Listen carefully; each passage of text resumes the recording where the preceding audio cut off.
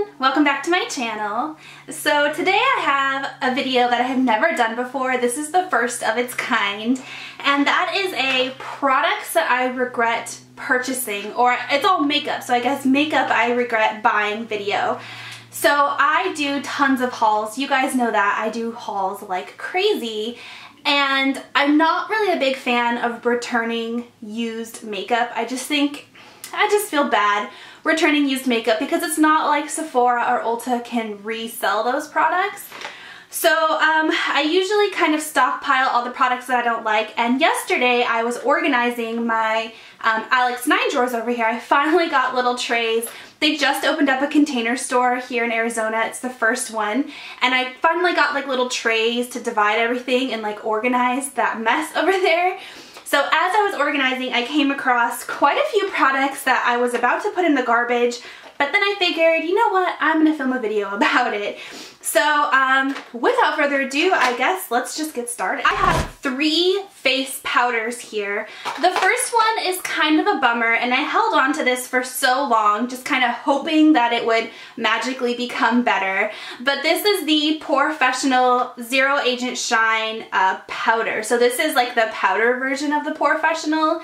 And it's supposed to be like a finishing powder, so if you use the regular POREfessional under your foundation and then you use this over your foundation, it's supposed to be like this amazing thing, and I just didn't like it. I think for one, the packaging is really strange. It's very hard to get product out of, so you have to twist it off, and then it's like a salt shaker on the top, and then you're supposed to like tap it into the lid, and then it comes with this itty bitty baby brush. But come on, who actually puts their makeup on with a little tiny brush like this? So I would have to get one of my full-size brushes, and then it became a mess, and I didn't like the packaging of it. The powder itself wasn't anything fantastic. I didn't find that it left my skin matte for very long. It did kind of fill in my pores, but I feel like that's kind of what the primer is for.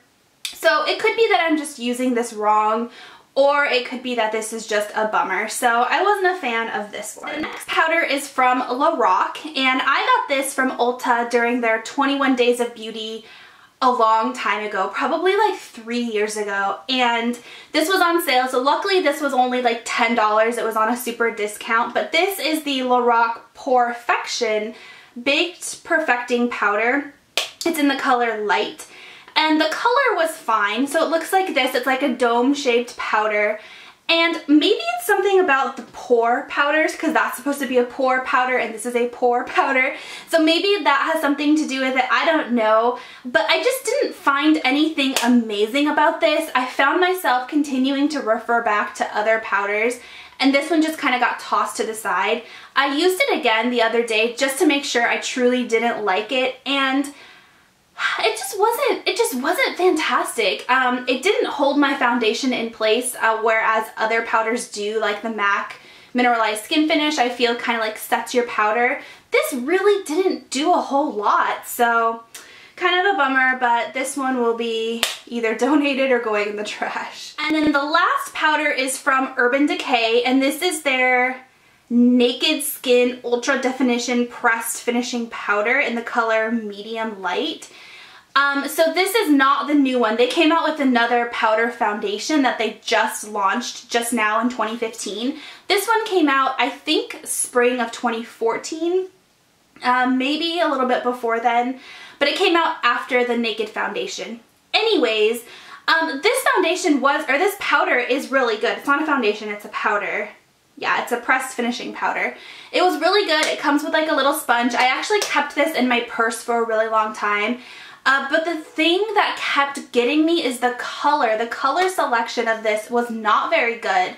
So the color range is all very yellow. They don't have any cool tones or pink tones or even peach tones. They're all super yellow. So it didn't match my skin very well. I tried to make it work, but the color was it just didn't work for me. So bummer, because it was a good powder. All right, the next product is kind of like a finishing powder, but it's a little bit different. This is the Mally Beauty Evercolor Poreless Face Definer. So this is supposed to be like the clear finishing gel powder stuff.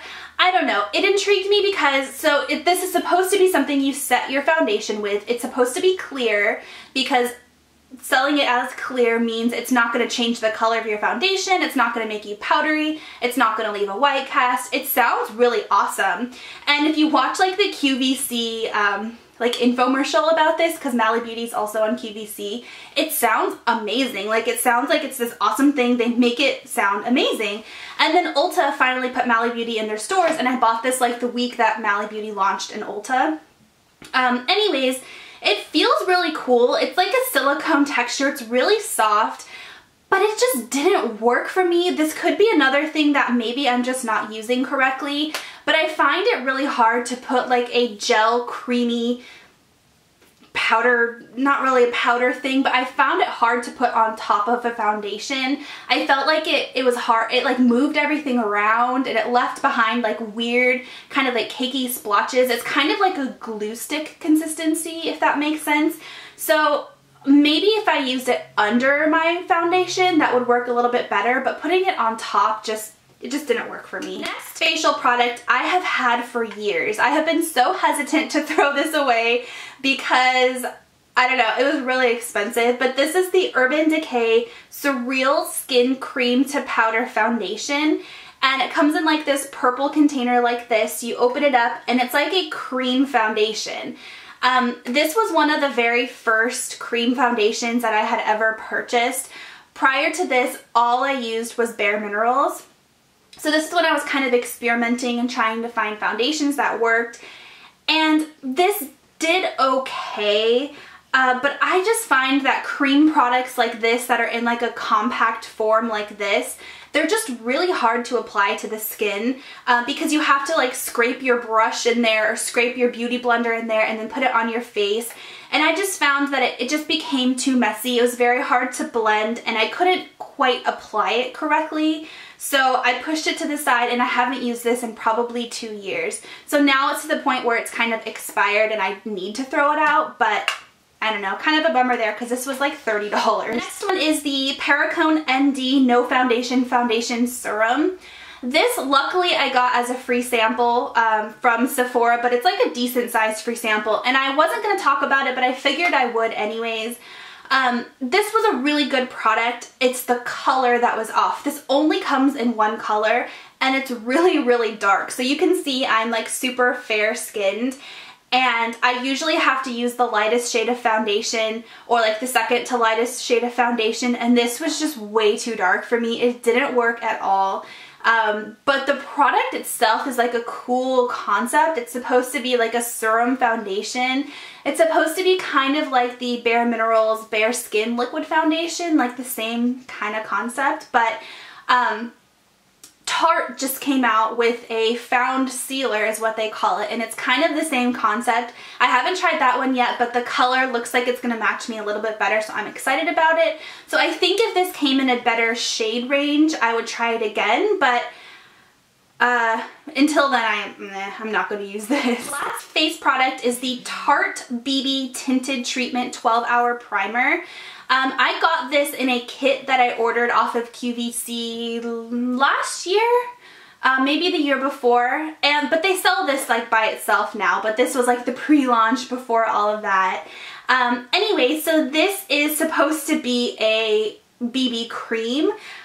The thing I didn't like about this, so the color was fine, the color matched me, I got the color fair, but it clinged to the dry spots of my skin. So I have really dry cheeks and I get really dry right around my mouth and like right under my nose. And this would just cling to those dry spots and look really cakey and really powdery. And I couldn't buff it out and I couldn't find a way to make it work. And I tried it multiple times. And unfortunately, I couldn't find a way to make it work because of those dry spots. It worked great on the oily parts of my skin, so like my nose and my forehead, the places that get really oily, it worked awesome, but I just found that the dry spots, it didn't work well with. Next I have a brightening product. This is the Smashbox Photo Op Under Eye Brightening Illuminator. Luckily, this was also one of the Ulta 21 Days of Beauty, like beauty steals, so I think I got this for $10, but it sells for, I think it sells for like $30 or it's really expensive. But the point of this is supposed to be an under eye brightener. So it comes in like a lip gloss looking tube, and then when you unscrew it, it's like a brush, like a thin brush applicator, and it's supposed to be an under eye brightener. I think it did nothing. It did nothing to me. It added like a tiny bit of like shimmer, but other than that, I feel like it didn't do anything for my under eyes. It did not brighten, it did not conceal. It just was a worthless step in my makeup application.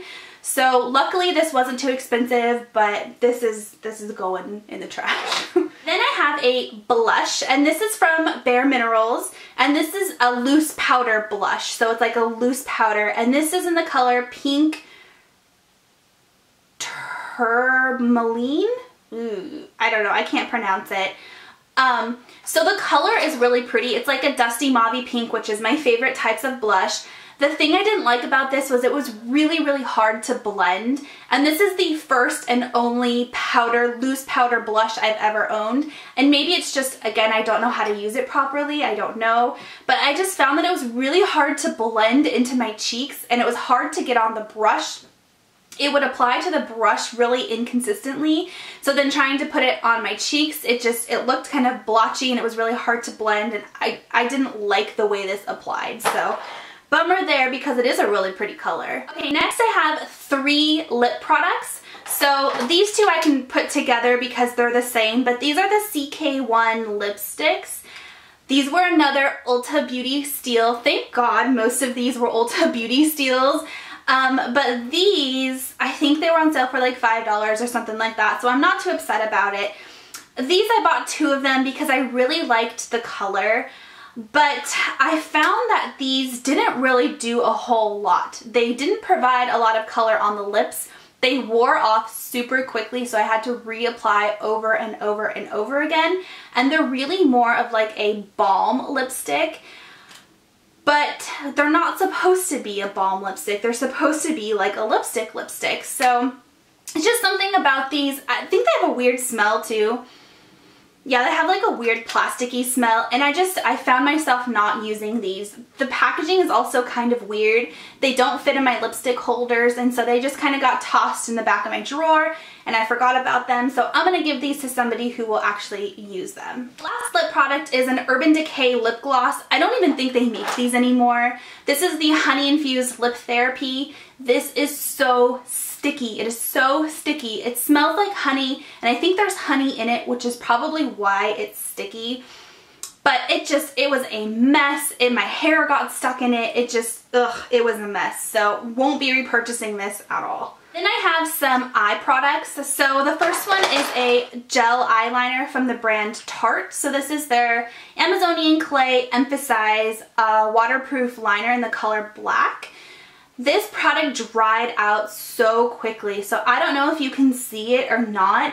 It just dried out and it cracked right down the middle, and now it's totally dry. I can pop the whole thing out, and it just dried out so quickly. So luckily I think this came with a kit, or it might have been part of like a Sephora 500 point perk something or another. So luckily, my hair has been stuck in my earring. Sorry about that. So luckily, I don't think I spent a whole lot of money, if anything, on this, but it just dried out really quickly, like within a couple of months, so bummer there. Then I have an eyeshadow stick from the brand Mally Beauty. This is in the color Saddle Shimmer. This is such a pretty color. It's like a pretty, like taupey brownish gray color. Such a pretty color. The thing I didn't like about this is that it creased on me. So I would put this on my eye and then like rub it all over and use it as an all over lid color, and it just creased almost immediately, and they're not supposed to crease. They're supposed to be a creaseless like stick, creaseless eyeshadow stick, and it creased right away on me. So I figured if I had to put a primer underneath of it and then powder on top of it, like what's the point? So sadly I won't be repurchasing any more of these Mally shimmer eyeshadow sticks. Okay, lastly I have 3 eyeliners. So the first one is from the brand Stila, and this is their Smudge Stick Waterproof Eyeliner in the color Angelfish. It's like the beige color. The thing I didn't like about this, so this is supposed to be used as like an inner highlighting or like a waterline color, something to like brighten your eyes, like that beige color. The thing I didn't like about this was the color. It has like a gray tinge to it, and every time I put it on my eyes, it made me look like sickly or old. Like, is that how it made me look like I was like aged or like sickly, and it did not brighten my eyes at all. So I think the coloring is just off. There's like a gray tinge to it, and it just didn't work well with my skin tone, so bummer there. Next is a Urban Decay eyeliner in the color Baked. So this is one of their 24-hour gel eyeliners. The coloring is just weird. Like, it's gold, but it's like, it's not like a copper gold. It's like a weird, I don't know. I didn't like the color gold it was. On top of that, it has like thick chunky glitter within the eyeliner itself that would then like either get in my eyes or like flake and fall on my cheeks. And I tried it several times. You can see I've sharpened it, and I've tried it several times, and I didn't like it. I found myself referring to different gold eyeliners over this one, so I'm gonna give this to somebody who will use it more than I did. Alright, last product that I regret buying is the Too Faced 3-Way Lash Lining Tool. So this is their eyeliner that has like 3 prongs on it, and you're supposed to like dot it on your eyes, and it's supposed to be a tool to help somebody who's not good with liquid liner. I'm terrible with it's hard to say. I am terrible with liquid liner, so I figured I would give this a try to help me like perfect my technique, and it just didn't work. Like, it's a cool idea, you know, you dot your line and then you connect the dots, like those connect the dot things that you used to when you were little. So it's a cool concept, but it just didn't work for me. I found it hard to connect the dots, and I just didn't like it. I would prefer to just use a regular liquid liner and perfect it that way.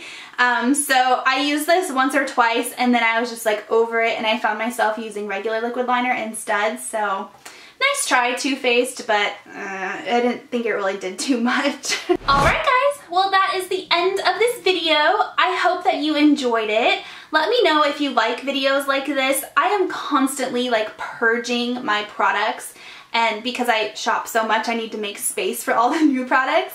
So I'm constantly purging my makeup stash and throwing stuff away or donating or giving stuff away. So if you like videos like this, then let me know in the comment section down below so I can continue to make them. And I think that's all. So thank you for watching. Please subscribe if you haven't already, and I'll talk to you next time. Bye.